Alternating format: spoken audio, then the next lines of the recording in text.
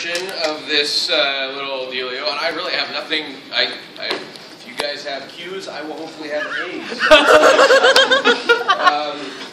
Does everybody know who I am? My name's Roger Craig Smith. I'm a voice actor. That's or a voiceover artist, or a lucky person who gets to go and talk in front of microphones for a living.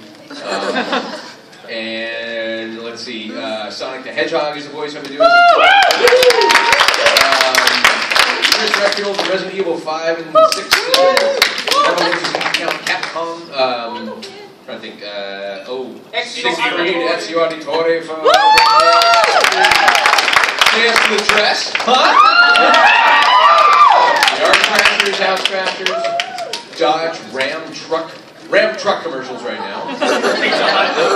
Pizza Hut, I did that for a while. That was 2.5 years.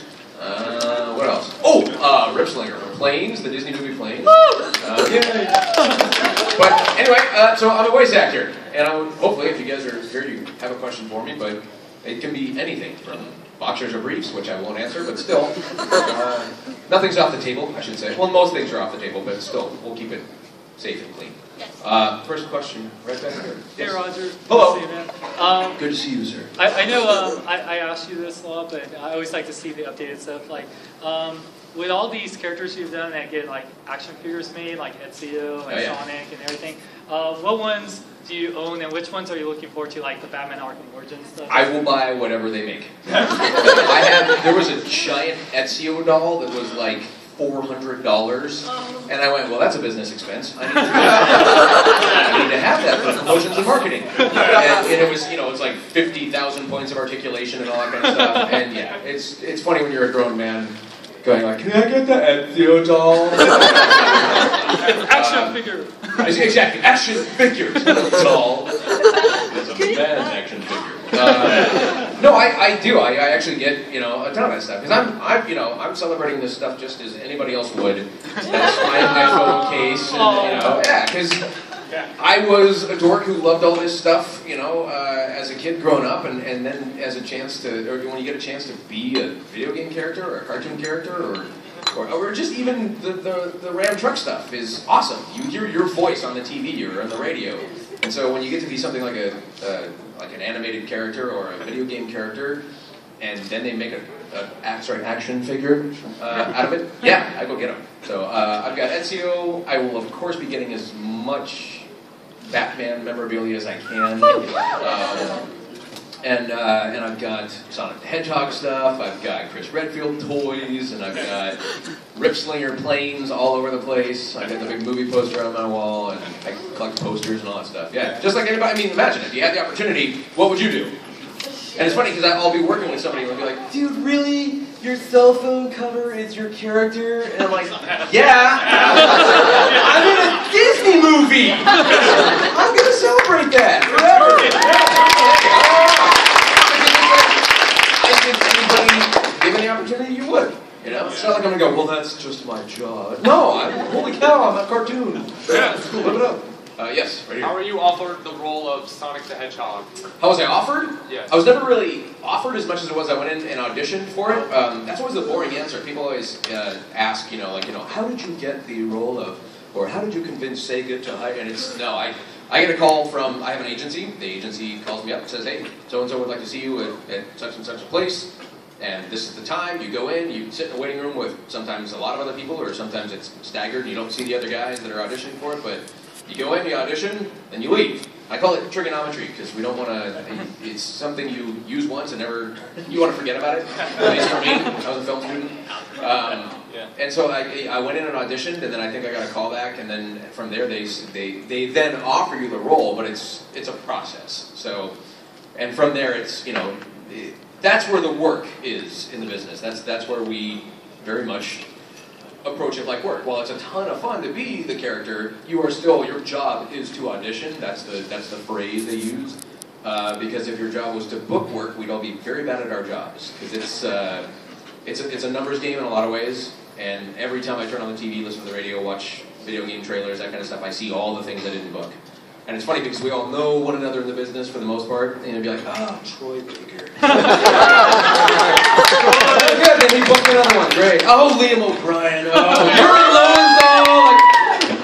Like, all these games that we see, you know, these guys book these roles, and we all kind of are auditioning for the same things. And Travis Willingham, Laura Bailey, we all know each other. We work together. We like one another, and we're happy for one another's success. But it's very much a process of you show up, you know, you're going to see some of the same people at the same things because we're all auditioning for the same roles, and then the game company says, we like Travis for this one. We like Liam, Yuri. We like all these people, so it's sort of uneventful. And I just show up, audition, and knock on wood. I get it. Yes? Yes, I was wondering, can you do your one line from Resident Evil 6 when Chris was drunk at the bar and he chewed out that woman and said this, hey, your job is to sit there, shut up, look cute, and serve the drinks. Let's try it. Listen, sister. Your job is to sit there. Look cute. Look cute. Line. What's that? And shut up and serve the drinks. Shut up and serve the drinks. And then she soaks me with the drink, right? Yeah. And she says something. Was that close enough? Yeah. Thank you. Okay, good. Thank you. Sorry. I need a script. I'm terrible without a script. To the Sonic the Hedgehog. Yeah. Yes. In the Wonderful 101. Yes. How did you react when you had to say the line, "We got an annoying hedgehog to deal with"? I think they knew what they were doing when they had me say that. We had a lot of fun with it. I worked with Chris Zimmerman on that game. She's one of my favorite people in the world, and that's a fun game too. I like to play it. It's hard. I know it's hard. Were you by yourself, or were you with the other voices, like No. Charlie Schneider, Tara Strong? Usually we record separately, and they have us do that because they want to get the cleanest sounding recording that they can. And microphones pick up everything. Even though you might not hear it, if somebody was recording from this microphone, they'd hear all of you guys in the background. And so when we talk conversationally, we're all sort of talking over one another, and you can't have that with multiple microphones. So they usually record, even with planes. I never worked with another actor. Aww. It was, I know. I only got to meet half of them, like, at the premiere. Is when I finally got to meet some of these other co-stars. And that was 3 years of work on that. Not 3 years of straight, you know, every 5 days a week, but 3 years in the making that worked on the project, and then finally on a Tuesday night, you know, that's when I got to meet the people that I was You did get to work with the others in Ninja Turtles. What's that? You did get to work We do. with It depends. Like, on Adventures Assemble, we all work together, so I work with Liam and Troy and Laura and Travis and, oh gosh. Bumper Robinson. What's that? Bumper Robinson, yeah, we have way too much fun on that series. And that's when it doesn't feel like work, but that's when it's like a big radio play. But even then, when we all sort of sit in a big semicircle, and we record it, we each have our individual microphones, but even then, we can't step on each other's lines. So it's kind of a weird thing, where if my line is, look, you've got to understand that and then it says ... or the ellipses, I know that that's a trigger for the next actor to interrupt me, but they can't actually interrupt me. So it's kind of this weird pace thing where we all kind of know, okay, we've got to leave edit space between the lines so that the editor can slide up the potentiometers and all that stuff to make sure that they're getting a clean sound. But it's a lot more fun to record like that. We all like being in the same room, and we all are massive goofballs, and you know, everybody's got a stomach grumble, or you know, it happens in the session a lot. And one of us is always making stupid sounds, and so we have a lot of fun recording like that. I think the directors prefer to have us alone because we don't get a lot. We don't get a lot done when you get a lot of goofy personalities in the room like that. Yeah. Another question. In the purple, in the back. I was wondering if video games are actually harder to do as an actor because a lot of times they have less of a clear story, or at least a linear story, so you have to make different choices based on different lines that you're reading? Yes, they are. Next question. Yes, for sure. I mean, as far as like the what we would call like vocally stressful work, because anytime you're doing a character, I mean, even Sonic the Hedgehog, if I do him long enough, it's a strain on the voice because you're and you're like that, and people don't do that normally. I mean, maybe some of you do. I don't know. So we tend to not do things with our voice. We will do things with our voice in a week that most people won't do in a year.